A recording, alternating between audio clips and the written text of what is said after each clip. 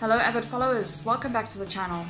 In today's news, on Thursday, First Lady Melania Trump posted a photo on Instagram that showcased herself wearing a face mask, as per the recent recommendations from the Centers for Disease Control and Prevention.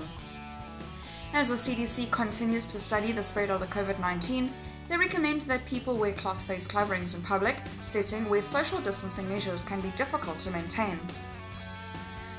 Remember, this does not replace the importance of social distancing. It is recommended to keep us all safe. The former fashion model has shared her views on the importance of face masks amid the coronavirus pandemic before.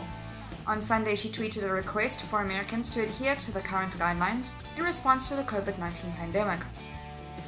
I ask that everyone take social distancing and wearing masks, face coverings seriously.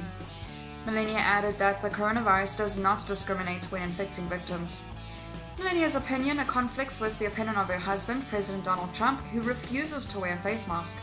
As reported by the National Post, Trump has defended his decision by stating that the CDC only recommends using a face mask. "You don't have to do it," he told reporters at the White House last week. When Trump was pressed about his wife's tweets on mask safety at a coronavirus press briefing, he said he was okay with her feeling and noted that many people feel the same. The president also said he would wear a mask if he believed it was essential to do so. Before the recent CDC recommendations, public health officials said that individuals who aren't exhibiting COVID-19 symptoms don't have to wear a mask. As reported by New Scientist, guidance on face masks still varies. The World Health Organization only recommends the use of such as a mask for people who are caring for people infected with coronavirus and those who are coughing or sneezing. Paul Hunter at the University of East Anglia in the United Kingdom recently worked with his colleagues to examine 31 published studies on the efficiency of face masks in efforts to determine how effective they are for dealing with a disease like COVID-19.